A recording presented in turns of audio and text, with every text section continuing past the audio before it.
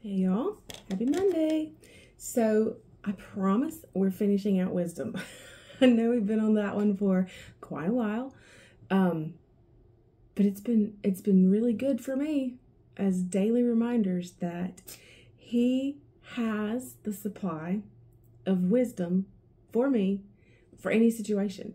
And not only does he have the supply, but the Father's heart is to give me that wisdom for what I need right now in this life. And so I pray that that has been an encouragement to you as well.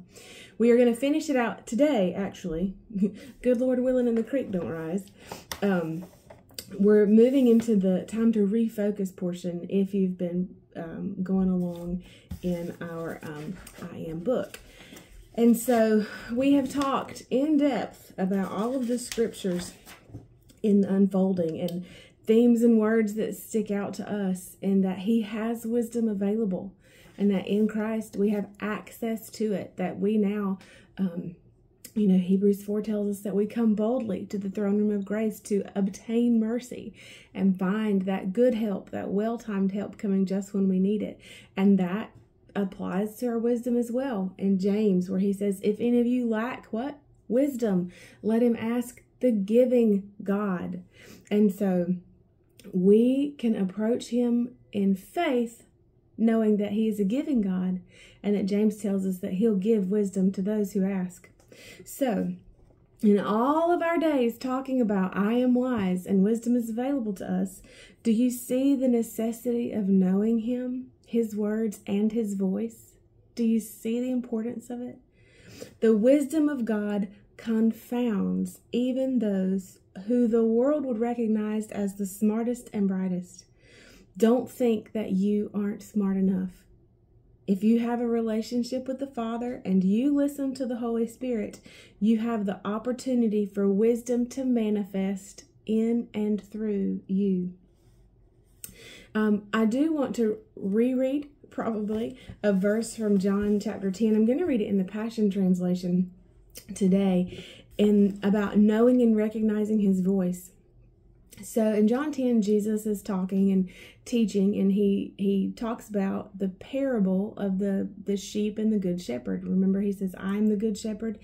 So if we go to, let's just start in verse 3.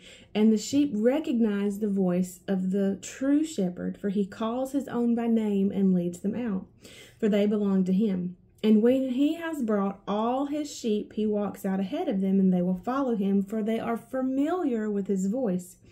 But they will run away from strangers and never follow them, because they know it's the voice of a stranger. And so when we spend time with our Father, when we spend time in his word, and we allow Holy Spirit to break open the word with us, we know and recognize his voice. And I love this translation. It says, not only will they not follow the voice of a stranger, but they will run from it. And so when we're seeking wisdom, there's a way that seems right to a man, but in the end it leads to death. That's the voice of a stranger. And so when we're in this and we're seeking and asking for wisdom, that we know the voice of our Father so well that we can discern the voice of a stranger and not follow. You know the voice of your children, you know the voice of your mama or your husband, and if there was an impersonator, trying to deceive you or mislead you into believing that they were the person that you know and love, you would recognize the difference in their voices. So are there areas in your life where your enemy has made you feel incapable, not smart enough, or out of your league? Yes, probably raise both hands here. But remember, you are not operating in self anymore. The old self has been crucified with Christ, and now you live, move, and have your being in him. In and of ourselves, Satan is right. We're not enough. But apparently we need to remind him we are not by ourselves anymore. Let's pray. Father, thank you for making everything that Jesus has accessible to me. Help me, Holy Spirit, remember that I have the mind of Christ.